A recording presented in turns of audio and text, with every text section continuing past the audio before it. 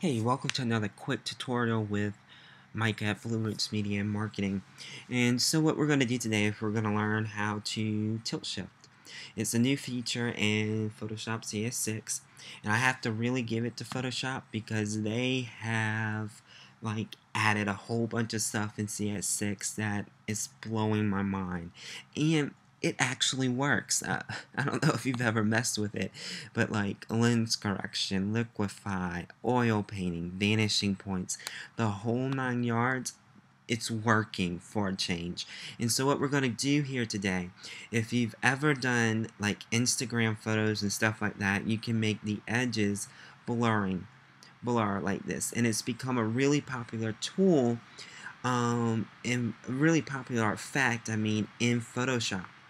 And so, just a side note on this picture, I got hired to follow this kid around to take pictures of him planking in public. Uh, Whatever floats your boat, he liked it. So, what we're going to go ahead and do is we're going to go to our filter tool, filter menu, select tilt shift. Here we go. And just like if it was going to be Photoshop, we can, not Photoshop, Instagram, we can go ahead and we can adjust like we would do our pictures. This right here will bring down the blurriness to as far as you want, and then same thing here.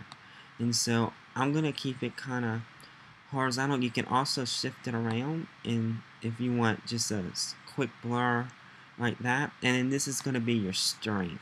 So we can go totally out on there, or we can kind of like, oh, come on. I kind of like that. I like the effect there. You can also take and play with this, the bokeh effect. Really, no, not happening here. The light, the coloring, the range, the darkness, etc., etc. You can see that playing with that. Besides that, you can also play with the distorting, which is the tool in the middle, and the blur. And so there you go. If you even wanted to go ahead and click on the little iris, playing around with that. And the cool thing about this is when you're done, you just click OK. And it's there. And you don't have to worry like before. You see how fast that was? Photoshop has like any of their engines and stuff like that is so fast and so quick that you don't have to worry like, is it going to crash my computer? Because obviously they have like done their job. Anyway, I'm going to stop, whatever. If there's any videos that you want to see, go ahead and comment below or send me a message. Check out the website at www.blue-roots